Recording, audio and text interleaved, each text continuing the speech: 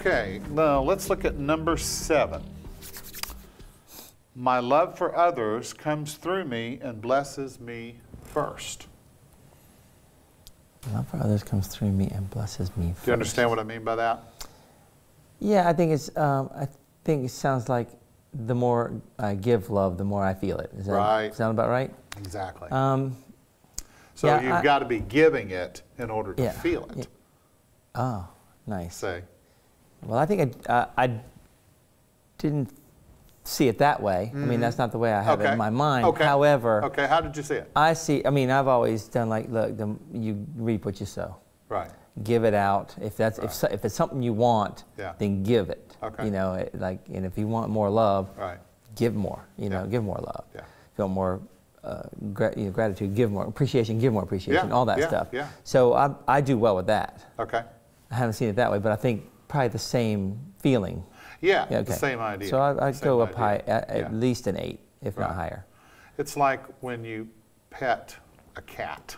You know, the cat is so responsive. You know.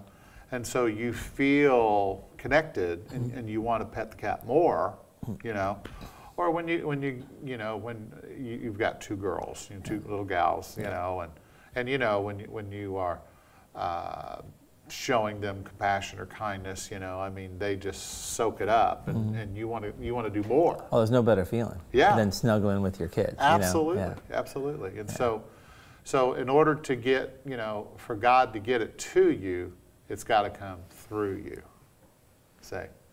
And so whatever you want more of, you got to give that away. Yeah. You know. So if you want more love, then you've got, and what is love? It's positively focused attention. You know, when you're showing positive attention to somebody, you're giving them your spiritual essence. You know, what you are, what you're made of. And so they're connecting with that. And the more you can't give it away enough. Yeah, you can't out-love God, can't out-give God. Right, yeah, because there's an endless supply, because love is created, you know, as we were talking about number 6, love is created inside of us through our thoughts, emotions, and feelings, and through our contemplations, you know. We create those things, and it's like when we think about somebody, and we think kind thoughts toward them. We think, oh, I can't wait to see so-and-so, you know, and we're going to, you know, a love interest, you know, we're going to hold hands, we're going to hug, we're going to kiss, or whatever it is, you know. Then stop there, it's a family show. Exactly. We stopped right there. But you create those feelings inside yourself, and so when you're with the person, you know, you've got all this energy that you're giving out, you know, and then it's got to come back to you. Well, and that's part of that, you know, as you feel good, things flow to you. Yes. So that's just the more of you feeling good, and it has to flow to you. Right. So, well, it's interesting because you said positively focused attention. You put that self in front of it, self-love, what we're talking about. Well, that positively focused attention to myself. Right. For myself. Yes. Or all that.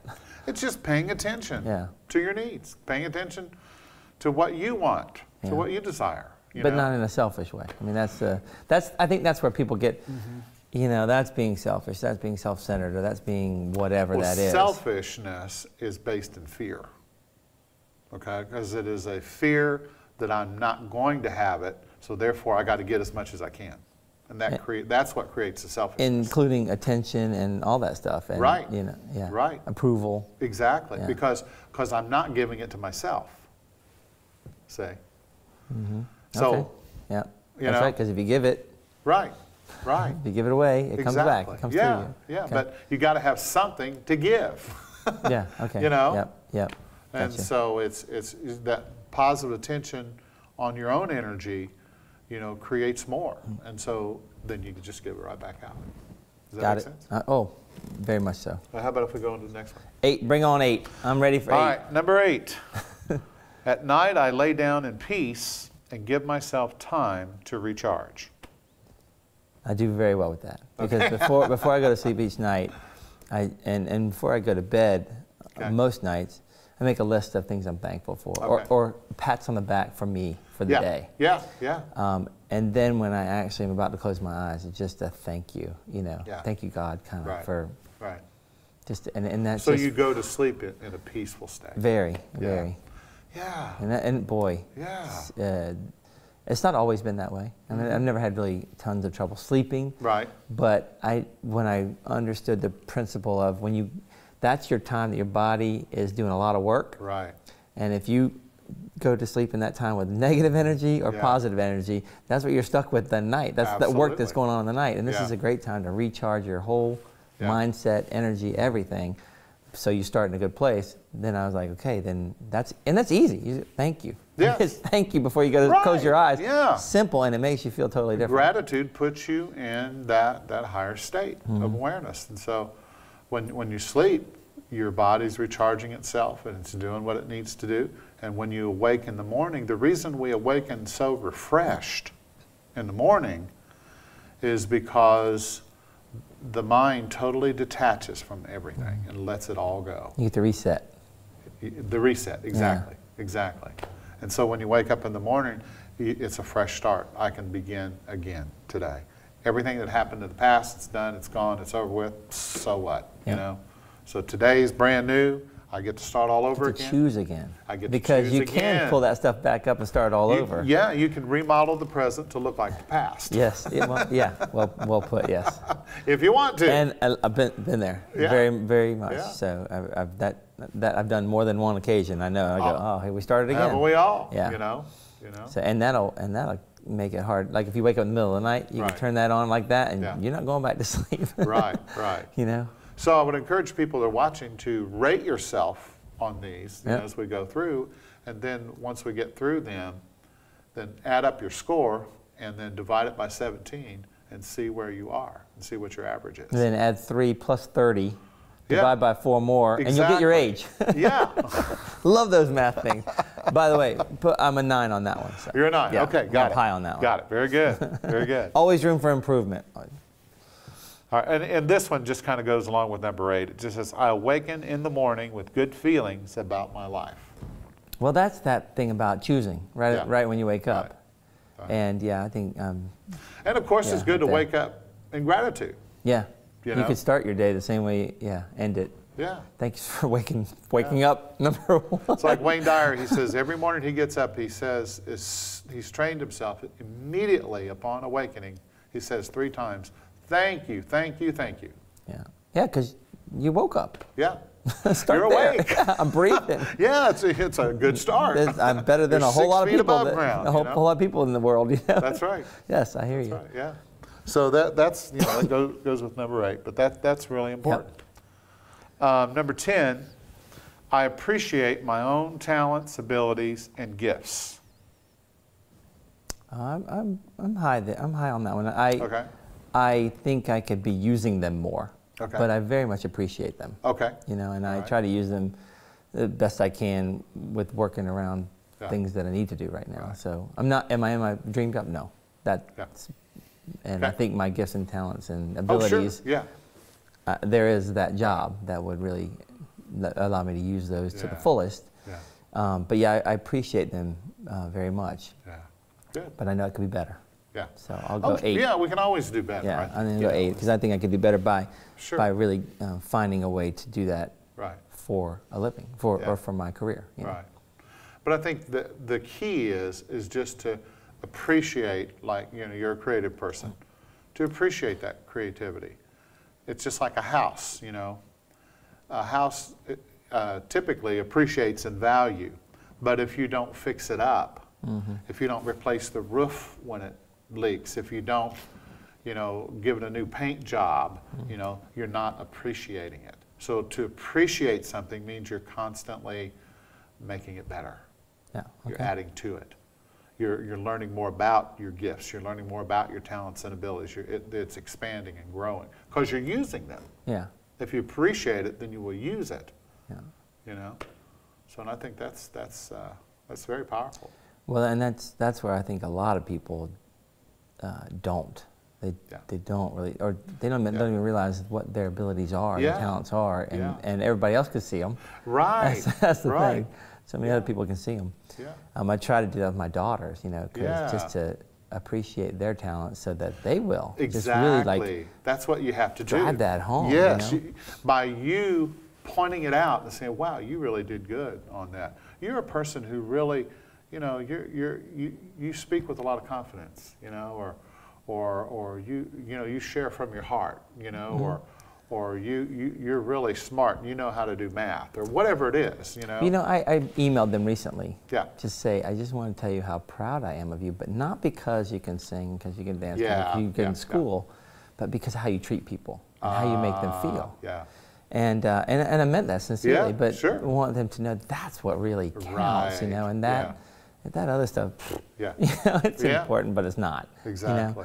You know? And I think that kind of, like my oldest daughter, she has a great sense of humor. She gets jokes that I'm surprised. And I'm like, you got that? Oh, I love that you got that. That's really good, you know? Right. That's the kind of stuff because sure. that's the stuff that can just go by and nobody, you just go, whatever. Yeah. But I love that about her, you know, and so I want to appreciate it. And you know why? Because you want them to get your jokes, right? That's right. I need an audience that it works for. Exactly, you know? It can't just be me laughing all the time. Them, that's right.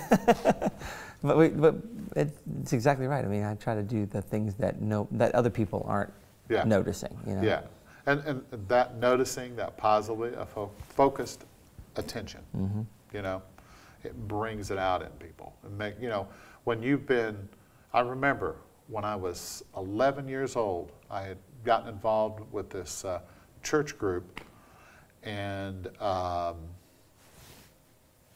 they put me in the outfield, way in the back, and they didn't have enough equipment for everybody to have gloves. And so I said, I don't need a glove, that's all right. So I was standing back there, and somebody hit the ball, and I was really far back, and I caught it, you know. And so the youth leader came out, and he was just like praising me and just saying, wow, that's amazing that you caught that ball from that long of a distance, you know. And it's amazing. I still remember that. Yeah. You know? Oh, yeah. And it's not because I think I can catch softballs, but it made me feel good. Right. It made me feel like I had value, I had worth, you know. Right.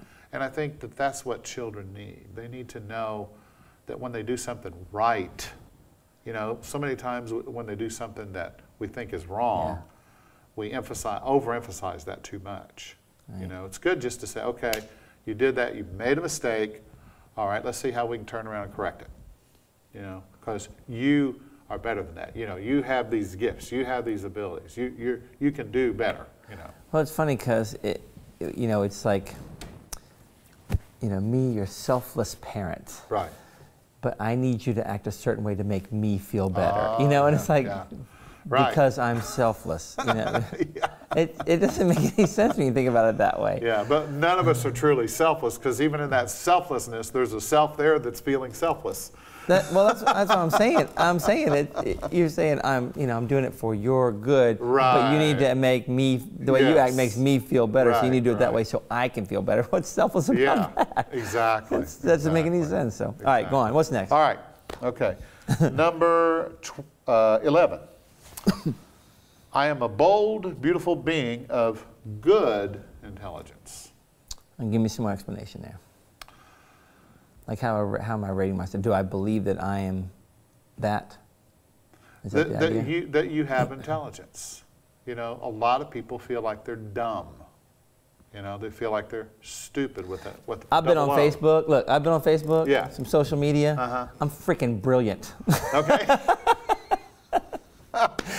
Okay. I'm just going to tell you, I've all of a sudden learned that I'm really, really smart. Right?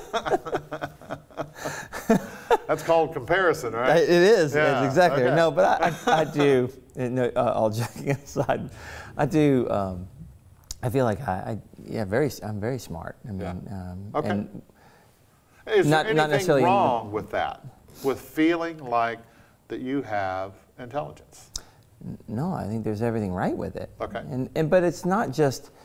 I think it's not just the intelligence that here's these facts, you learn them, you know, all the stuff. Because I think we're fed a lot of bad. There's all kinds of intelligence. Yeah. I think it's ability to think, the ability to problem solve, and to learn. The ability to learn, I think, is intelligence. Absolutely. Yeah. And boy, when you start getting into some of this stuff, and the more you learn, the more you realize you know nothing.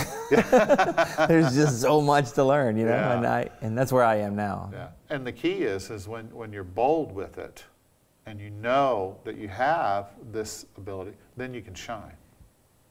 You know, you can shine in that brilliance, and you can show it. And it's not a, arrogance, arrogant thing. And arrogance is more, I'm trying to get to feel good by causing you to think well of me, you know, rather than just know that I'm an intelligent being, and I can make choices and decisions, and I can do things with my intelligence, and I feel good about that. There's nothing wrong with that, right? That feels good. Yeah. Yeah. I like that one. Okay, number 12. Just by showing up, I make a difference in the world. I've gotten to believe that a lot more. Okay. Having done the work, the work, because what the work has taught me is that when I change my vibration, it's a ripple. Yes. So now I get it. Like it doesn't matter who you are, what you do. You make a difference. Yes. In the world. I guess vibration is the best. Yes. In the world spirit. You know, in the mass consciousness. So yeah, I'm getting that more and more. Because I think before I used to believe you got to do something special. To have that to be something important. You know. You got to do something big and bold and groundbreaking, but no, that's not true. It's just you know, as you affect people, when you just speak to them, make them feel good, and that ripple effect is amazing.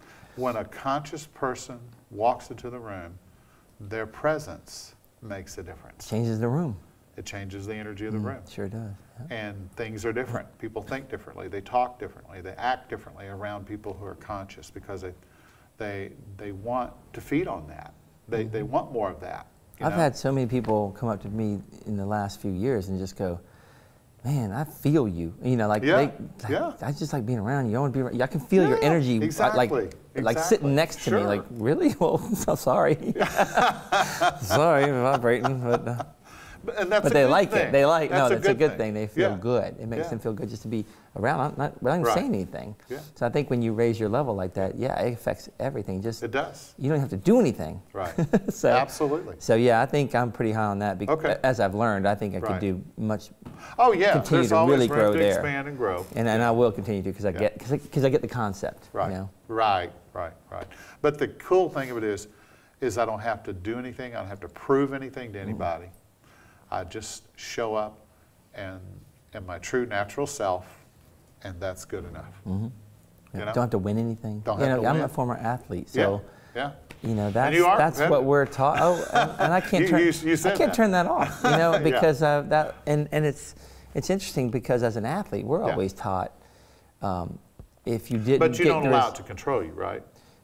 Well, I try not to. I mean, I don't think so anymore because I've gotten to a different point where it's like. I have more faith in something's working behind this. There's bigger things work here. But I also don't compete much anymore at that level. I mean, that was my job for a while. So that's a different, your money's on the line, you compete hard. But we're always taught as athletes, if it's not going the way if you don't get the results you want, you work harder. And really the opposite's true. So it's a very tough paradigm shift. You go, actually let go more. Release more, surrender more. Like, that's a hard thing to, your whole life. Letting it go.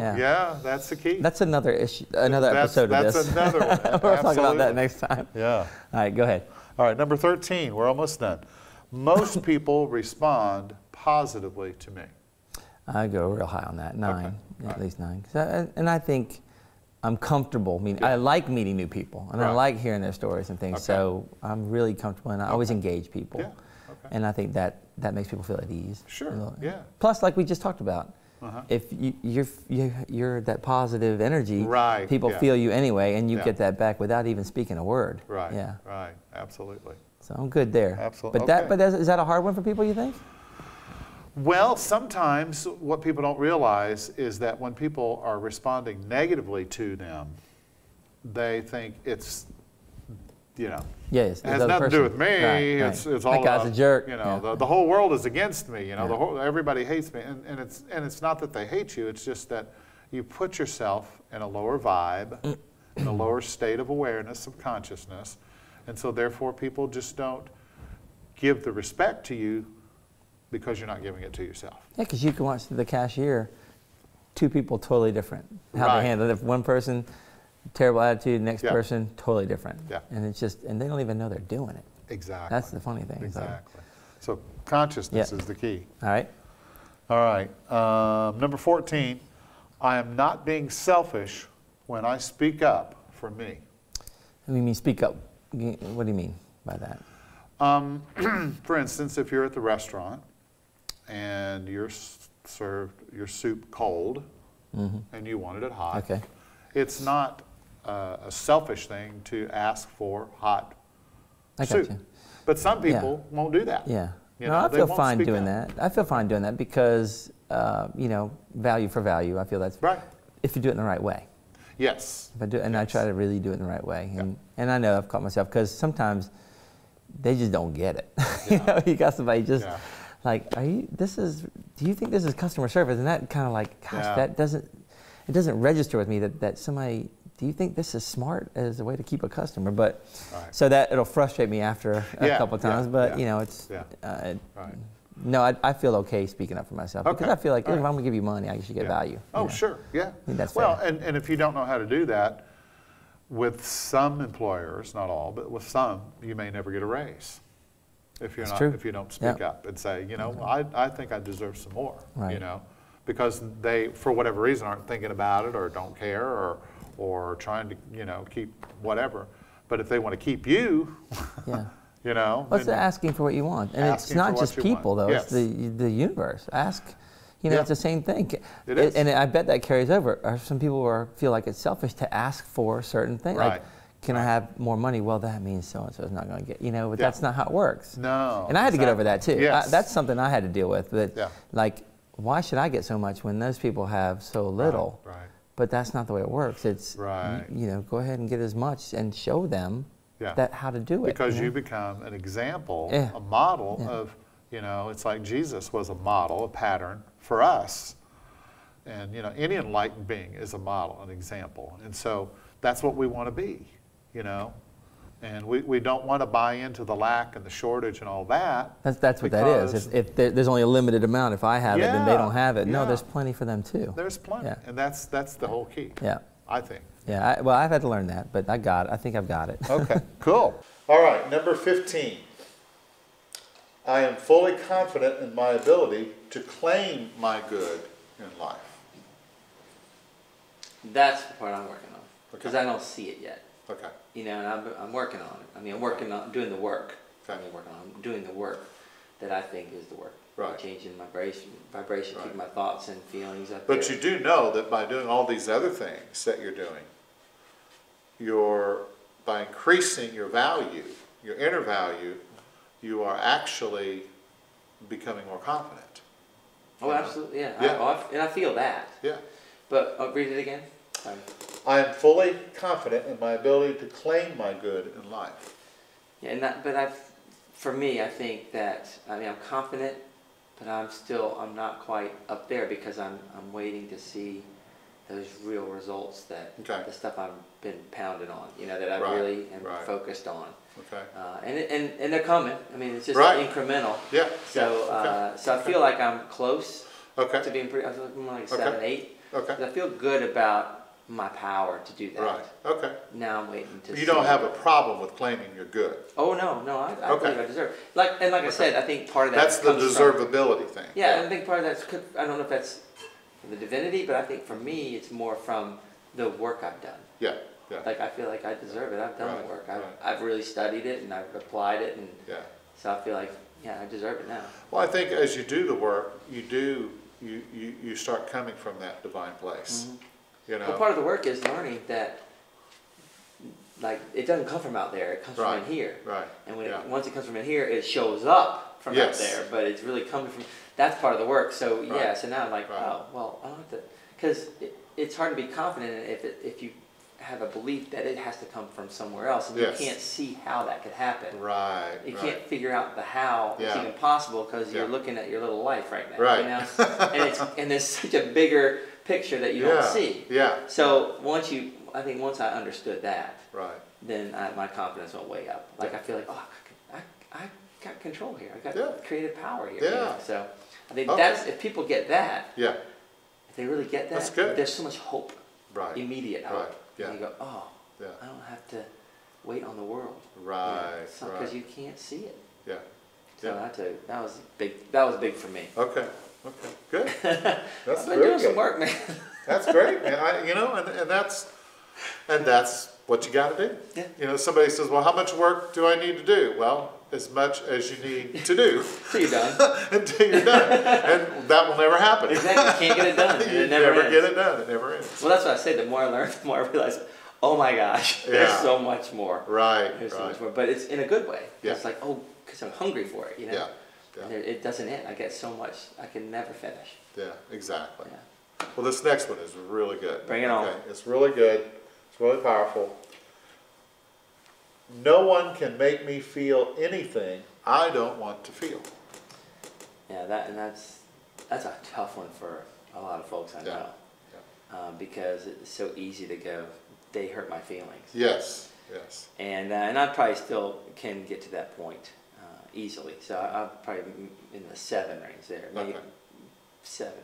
But I understand the principle. It's just I just haven't learned to apply it every time. You know, I kind of fall back into the old way. Yeah. But I totally get it because it's it's then reflecting something on me. So I've got to figure out what and then I feel like sometimes it's just that's just their issue. Exactly. It's not it's not always a reflection. Some people think that is. Right. I think that's true all the time. Yeah, it's only a reflection if you see a reflection. If you don't see it, then you just let it go. You know, that's just their stuff. It's a piece of glass. It's not a mirror. Exactly. Yeah. But if it keeps showing up, then that's a different thing. Okay. But but if somebody rolls their eyes at you, or and that sets you off, then you're too attached. Or if somebody is like, little thing. It's the little things, really. And if that's what sets you off, then you're too. That's how you measure and see that you are too attached to what other people think about you. Well, it's like people cutting you off in traffic, Yeah. And people are like, blow your horn. Like, why? Yeah. Who cares? So what? I'm a second later than I was going to be. I mean, yeah. I just don't care that much. That doesn't bother me so much because I'm like, oh, it's okay. I mean, I'm glad I'm not in that big a hurry. Yeah. Thank you for that. Yeah. There's just different ways to look at it, but so for the most part, decent. But I know that it still shows up for me. Okay. Yeah. All right. Well, good. Well, that's why we're doing it. Yeah. All right. This is the last one. All right. And this is probably the. Is this essay? For some essay people, question? for some people, this is the most difficult. All right. And you might just, oh, well, that's no biggie. We'll see. All right. I am perfect at whatever state I am in right now. I very much believe that because I think you start where you start. Okay. You're exactly where you're supposed to be. Right. If you believe in a divine order and divine presence, then you are exactly where you're supposed to be. You know? Yeah. And I think you can start from where you are, right where you are. That's right. Just start changing. Yeah. If that's what you want to do. Absolutely. And yeah, I feel pretty good about that one. But I get that people beat themselves up or they feel. Oh yeah. Well, because it looks like I'm not as, happy or whatever, or all my hunkies are not dory right at the moment. So therefore, I must be doing something wrong. And it's not right, and before you know it, you're suicidal. But it's just like you take a little oak seedling that's that tall, okay? You cannot expect an oak seedling that's a foot tall to provide the same amount of shade that a 100-foot oak would provide. You see what I'm saying? But in the potential in that oak seedling is to become a forest. Yeah. You know, and so that is what we have to always look at. You know, is that I'm perfect right here, right now. I just came out of the seed. You know, I just gave birth to this, and so however I do it, I'm perfect at it in the moment. But it depends too on how you define perfection. Right, right. A lot of people have different ideas about perfection. And perfection is just basically doing it in a way that works for you, that you feel good about. So perfect in our imperfect form. Yeah, yeah. There is no such thing as perfection. No. In that sense, because just being who you are is perfect. Yeah, but I feel like wherever you are in your life, right? There's a reason you're there, and you may be supposed to affect somebody at this stage that you couldn't do it if you were at a different stage of your life. If you had evolved more, you wouldn't relate to them or something. Right. So there's always this divine plan or divine order to things, and I think if you believe. If you have that kind of faith that the universe is always working out for me, it doesn't matter where you are. Exactly. It's always working out for you. It's always working out. Yeah. It's because you believe that, then it can't be any other way. Yeah. It's physics. Yeah, it's quantum physics. It's physics, you know, because, you know, 2 + 2 = 4. You know, what I put out, I'm going to get it back. You know, it's the law. You know, you can't get away from it. That's a good way to wrap it up, because what I put out, self-love. If I got self-love, what I put out, I get back. There you go. So that's a perfect way to wrap it all up. Did I pass? I think so too. Yeah, I think you did fail, really well, man. No, there's no failure. Because you start where you start. Exactly. I hope you guys got something out of this. I know I did, and I've got some work to do. I know that. But you're going to help me, right? Yeah, as long as you help me. Yeah, back at you. Okay. Hope to catch you next time. Thanks for joining us on Beyond Sunday.